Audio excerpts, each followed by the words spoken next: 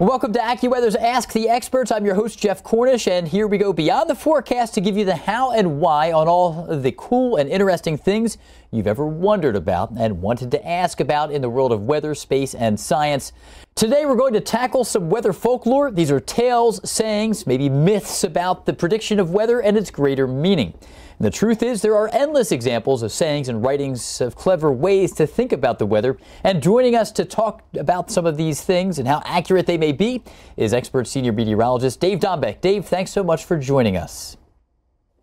Oh, it's my pleasure. This is it's a neat topic, like you said. It's a very interesting topic, and it goes way back to the colonial days. You know, when people spent a lot of time outdoors, a lot of people were farmers, and they observed the weather very carefully. And you and I were talking about this a couple of days ago. It's almost like fuzzy math in a way, where things like some of these phrases that we're going to talk about may not always be precisely true all the time, but most of the time they generally do work out pretty well. And before we talk about some of these weather folklore examples, we do want to talk about you, Dave, and your experience over 40 years here at AccuWeather. So what keeps you coming back for more? What gets you excited about the weather? Well, I mean, we'll use the term, and Jeff, you're very familiar with it. I'm a weather weenie. I love the weather, and I have since I was a little kid, and that passion is still there. And that's really what keeps me driving every day of my life. And I've seen a lot of things over the years, and a lot of technology is certainly way different now than it was back when I was coming out of Penn State and just starting my career here at AccuWeather. Yeah, I love forecasting the weather and tackling the atmosphere. And the old adage, even a perfect forecast, the best you could ever do is tie the atmosphere. You can never beat it. You can just get a tie, and that's a humbling thought. That's good. I like that a lot. Well, we're going to get right to this, Dave. So the first bit of weather folklore that we're going to discuss today is a very classic one, is the old adage, red sky at night, sailors delight, red sky in morning, sailors take warning. True? Or is this just an old wives' tale? Yeah, well, think about this, Jeff, when this whole, like, the red sky and the colors in the sky, oftentimes what's happening there, that the light from the sun is going through particles. And in this case, a lot of times it happens to be ice crystals, cirrus clouds, very high level moisture. And as the light goes through, it refracts and it goes into the different color patterns. And oftentimes it would be red or oranges or whatever. And if you see the red sky at night, well, where generally is the sun, at evening, it's setting in the western horizon. And so you see that, and it could be a day where maybe it was stormy, it was cloudy, there was rain, snow, something going on. And then finally that system is exiting, it's getting out of here, and it's getting ready to clear. And so as the sun is setting, you may not have seen the sun all day, but right at sunset, you're starting to get some drier air and breakup of the cloud cover, and it creates that nice red sky. And that means the next day you could actually have dry, fair weather. Kind of the opposite in the mornings. It's coming up, the sun is coming up in the east, and maybe it was clear all night, or partly cloudy. It was a dry, quiet night weather-wise, but you've got the next disturbance or storm or whatever coming in from the west, and so that as the sun is coming up, it's starting to get that refraction and the coloration and everything in the morning, and that's kind of an indication. Okay. Heads up, there might be a storm coming. Precipitation could be arriving here sometime today or this evening or whatever. Something is on the way. So I think that one, there actually is a lot of credence to that saying. And I often think about cirrus clouds around the fringes of large storms, but if the clouds are too thick, closer to the horizon line, maybe that's closer to the heart of the storm system. Next on our weather folklore list, does a stripe on the back of a woolly caterpillar indicate the severity of the upcoming winter? I worked in Toledo and in Erie, and in between those two markets is Cleveland. Legendary meteorologist Dick Goddard was huge on this for many years, and I think that he has most of Ohio thinking that this is totally true. Is that the case, though, Dave? Boy, I don't know. I think this one is just one of those fables. Honestly, I don't know if there's any meteorological back up to that one, Jeff. I know as a kid, I used to get really excited when I did find a woolly bear. I loved winter weather as a kid, and if I happened to find one that was like all black, I would get really excited that we're going to have a hard winter and lots of snow. But yeah, I don't think there's a whole lot to that one. All right, all right. Well, this legend has been very popular in many parts of the Midwest and the New England states as well. And you can read some of these statistics here, or at least notes on the legend. The longer the black bands, it was believed that the snowier, the colder, and more severe the winter might be. But Dave says it may not be a whole lot of credence to this, but it's a fun one regardless. This is a good one here, and I think you're going to be on board with this. When dew is in the grass, rain will never come to pass. So what say you about this, Dave? Well, the thing about what caused the dew to occur in the first place, usually you get dew, you get its condensation, water condenses, water vapor condenses on grass and whatever outside, sometimes on your car sitting in the driveway. And it usually occurs, and it seems like the dew is at its peak amount late at night and into the early morning hours, right up around and just past sunrise. And so for you to get that dew to form, you had to have had pretty good conditions for the temperature to drop to the saturation point the night before. And how does that happen? Probably the skies were clear or mostly clear or no worse than partly cloudy. And that means that, yeah, maybe down the pike some, maybe, tonight, tomorrow, whatever, another storm front, whatever could be coming in with precipitation, but probably not right away because you're just coming off of a mostly clear night that allowed that dew to form. And maybe even some calm winds too, which might suggest maybe the absence of a big storm nearby as well. Good stuff. Right. Well, our next bit of weather folklore, wind in the west, weather at its best. What do you have to say about this one, Dave? Well, I think this is one of those, and I know you and I were talking about this just the other day, Jeff, that I think this is more of a regional old adage, and I think it certainly works well in the eastern part of the United States. It doesn't work well on the West Coast, where, what's to the west of them, the Pacific Ocean, and storms coming in and things, it's a whole different situation as you go other parts of the country. But I think, and again, a lot of these go back to colonial days. So, the United States really was the 13 original colonies. It was in the eastern U.S.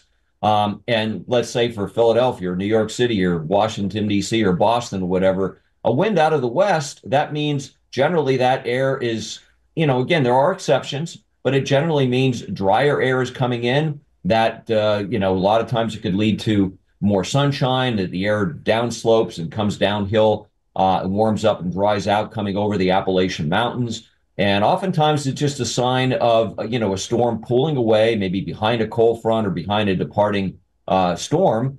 And the wind goes into some westerly component. And that generally means dry weather, particularly east of the Appalachian Mountains in let's say the I-95 corridor. So, again, for a regional thing, I think that one's pretty good. And I think it works quite well.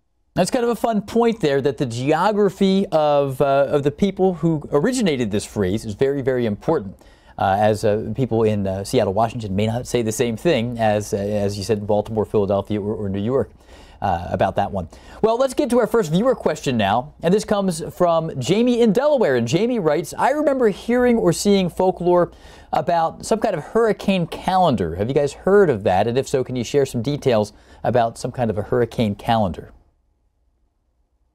Yeah, and I know that there was a calendar and I think it came from might have been the Old Farmer's Almanac. And again, I think this is a good rule of thumb, certainly for the Atlantic Basin. Obviously the official hurricane season in the Atlantic Basin is June 1st to November 30th. So it's in that time frame that we're looking at. And it goes to show you, yeah, you could get exceptions. There have been tropical storms, there have been, oddball things that have happened, throughout history. And certainly in recent years, you get named tropical storms in January or February, whatever.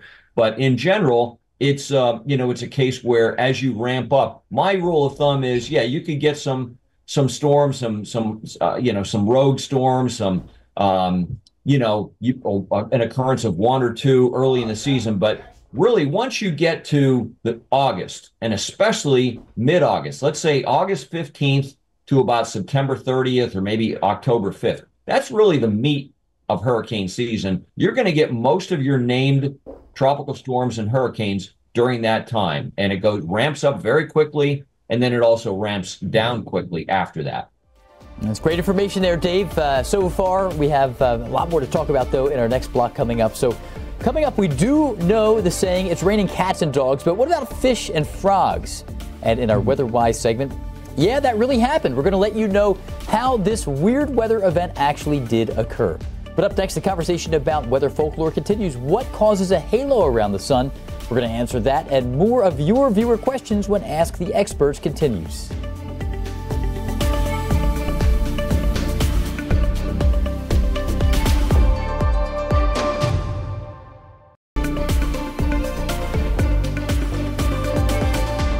Welcome back to AccuWeather's Ask the Experts. I'm your host, Jeff Cornish. We're having a lot of fun today talking about weather folklore with Dave Dombeck. And weather folklore, some of these writings and sayings that you read or hear about with the weather. And Dave's a great expert to help us break this down. He's a senior meteorologist here at AccuWeather, 40-year meteorologist and employee at AccuWeather. So, Dave, we want to get to our next bit of weather folklore. A halo around the sun or moon means that rain or snow may be coming soon. So what do you say about halos in general? Before we really dig into the folklore, what causes a halo around the sun or moon? Well, and again, it goes back to what we talked about earlier. It's that refraction, the bending of the light rays, whether it's from the moon or from the sun, and it's going through, that light is going through ice crystals. Kind of the same process, whether it's a raindrop or an ice crystal, whatever. You ever get, like in your backyard, you get the hose, on a sunny day, and you could actually see like a rainbow thing. And it's the same principle. And, of course, it's not getting into the technical details of why that is and how it happens or whatever. But basically, it's just light being refracted through ice crystals. And you think about, when a storm is coming, let's say you have a day, it's beautiful sunshine, dry weather, quiet weather, nothing going on, but a storm is coming. And where's the first place when moisture starts to show up? In general, there are exceptions, but where's the first place where moisture starts to show up in the atmosphere? It's way, way up there, way up in the, 30,000 feet or so up at cirrus cloud level. And so that's why when you start seeing that moisture coming in at that high altitude, then you get the halo, you get that refraction of the light and everything. And so that is actually a very good predictor. And oftentimes, us meteorologists, we use something called skew-T log P diagrams, or soundings as we call them. And it's actually a profile of the atmosphere from top to bottom of where the moisture is and so forth, and temperatures and winds. But one of the things we look at is the first place you're going to see moisture showing up is way up top. And that's an indication of the atmosphere moistening up. And it's just the start of that process, but it tells you that something is on the way. So a stamp of approval that in general, that ring around the moon or the sun is typically an indicator that we do have some kind of a storm heading our way. Our next bit of weather folklore, a year of snow, crops will grow. What do you say about this one, Dave? Well, I think that's pretty self-explanatory in my opinion, because obviously snow is, it's frozen precipitation, but if you have, wherever you are in the country, wherever you are in the world, you've got a situation where you've had average snowfall, about what you would expect, or maybe even more so. Maybe it was a snowier than average season. The ice crystals, the snow eventually melts, and that moisture goes into the ground, it goes into the water table and everything. So certainly coming out of the winter and into the spring months, unless you had too much moisture, that's too much of a good thing. But in general, it means you've got a good sufficient amount of moisture in the soil for crops to grow and thrive, certainly early in the season, after planting season in the spring and into the early summer. What happens later than that, that's more of a wild card, but I think generally that one's a pretty good one.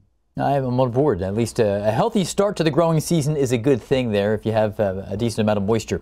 at least in the soil. All right, Dave, well, next, you can tell the temperature by counting a cricket's chirps. What do you say about this one?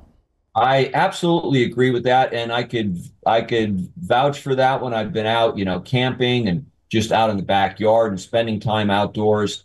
And you just observe that on a really warm, muggy night, the temperatures are holding up. Those crickets, or it could be katydids or other kind of insects that you could hear, and they're making a sound at night.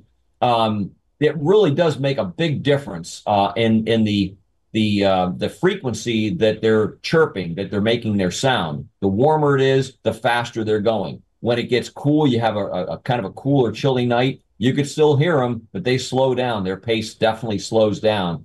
And that is absolutely true. And in fact, somebody even came up with a formula of how, you get so many chirps per minute, and there's some kind of calculation factor, and you add this to divide by this, whatever it is. I don't know what it is, but you could probably Google it. But you could it actually works very well. I've tried it, and that estimate of the temperature is actually pretty good. That's pretty amazing. That's great stuff. It's nature's thermometer, if you will.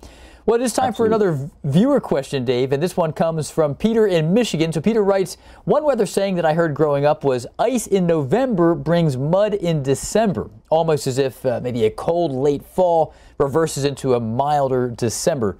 So how true is this one?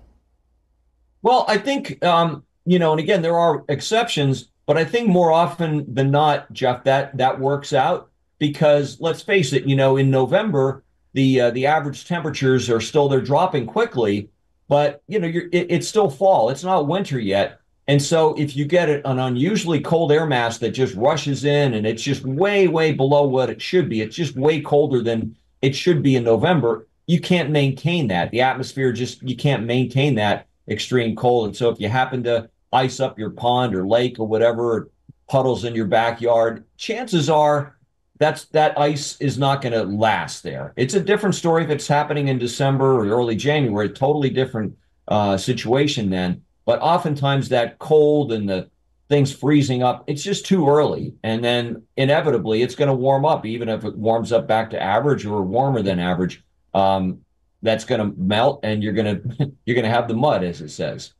All right. That's good stuff there, Dave. Well, this is not folklore, but truth. We have run out of time. So thank you so much for your expertise. We always enjoy talking to you, Dave. I love seeing you here on the operations floor, and it's nice to have you on the show. So thanks again. Well, coming up next in Weatherwise, we're going to share weird and wild stories, including how it rained fish and frogs in this segment we're calling Yeah, That Really Happened. We'll be right back after the break.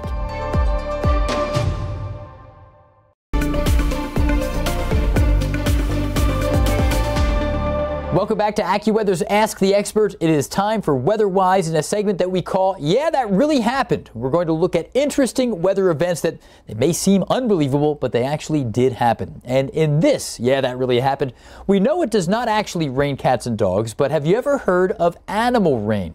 This is a real meteorological phenomenon where flightless animals fall from the sky. So while it is very rare, there are cases where a strong water spout, essentially a tornado over water, can pick up fish, frogs, or other creatures, typically small, in a powerful updraft. And as the storm moves, they're dropped from the sky along with the rain, sometimes miles away. And there are examples in history as far back as a 16th century engraving, and also as recently as in 2021. Look at that. There's fish all over the street. They just fell out of the sky. So Ted Stone was walking his dog in Texarkana, Texas after a rainstorm and found fish on his street. I've heard of this happening, but I've never seen it with my own two eyes, and this is crazy. There's one right there.